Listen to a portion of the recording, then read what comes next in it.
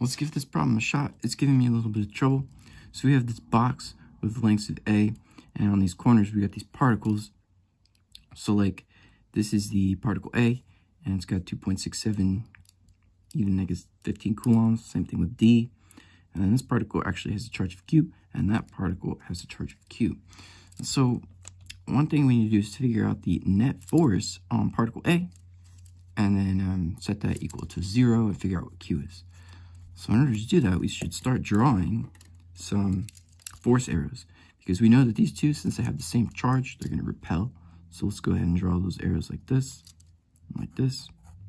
and we should know, because these lengths are equal, it's a square, so these angles are going to be 45 degrees, 45-degree angle, just in case we need to know that.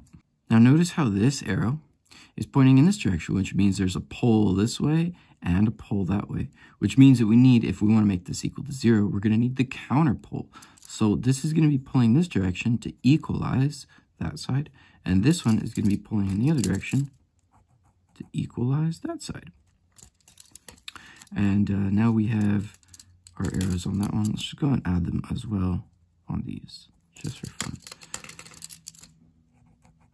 And of course, there is going to be more on these other ones as well, but we're not going to deal with that right now.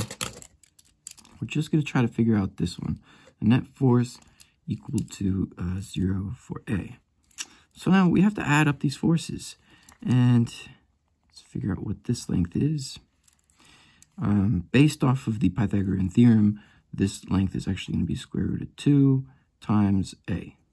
That's A square root of 2 right over there in the length. And then we need to represent some forces. Let's equalize the Fy. It's going to be force in the y direction. That's just going to be equal to this force, which is going to be force of D, force dA, actually. This is really D on A. And this is going to be sine of 45, right? So sine of 45.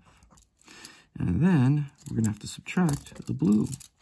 So minus the force of C on A. And that's pretty nice. It's the Fy direction. And for Fx direction, then we have very similar things. We're going to start with positive. It's going to be this way. So it's F of B on A. And then we're going to subtract the purple one, which is minus F D on A, but with the cosine 45.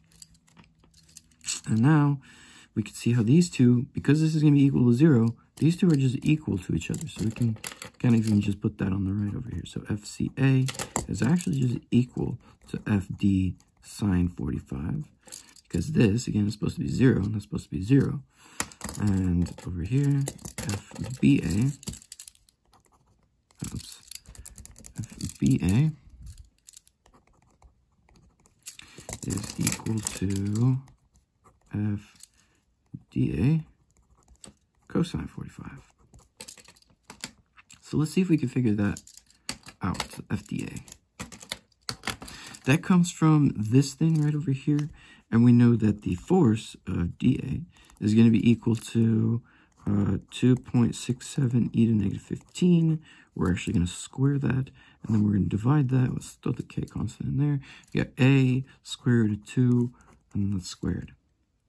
That's going to be the force, that force, but we want to know the components. So for the for this one, we're going to be sine 45, and that one's going to be cosine 45. That's cool.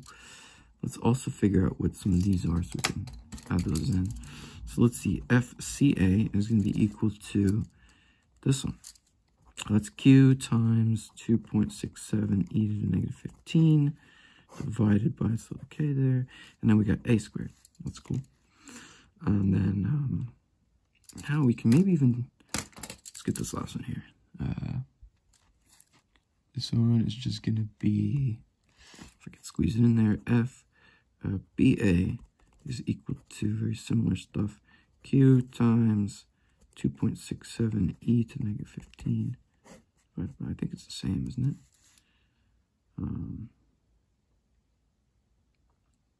Yeah. Okay, great. So those two are actually the same. And then we can just plug them into this. So let's try doing it on this side.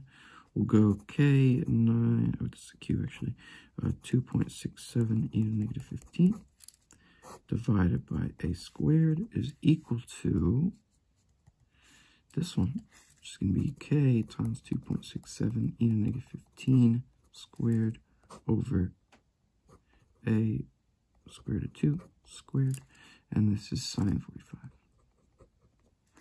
And it should equal, so let's delete that, delete the a squared, delete the a squared. We're going to square this 2, so we got a 2 on the bottom, and then we'll delete one of these. And so what we get is that Q equals 2.67 e to the negative 15 sine 45. Let's not forget to divide this by 2. So we're going to divide this by 2. I think in the end it should be fine. Divide that by 2. And then now we've gotten their answer correctly. So this is 9.44 e to the negative 16 coulombs. And that is the answer for Q. Awesome. One last side note. Let's make sure that this sign is negative. Otherwise, we're going to get this answer incorrect because Q is supposed to be negative, not positive. Otherwise, it won't be the right force.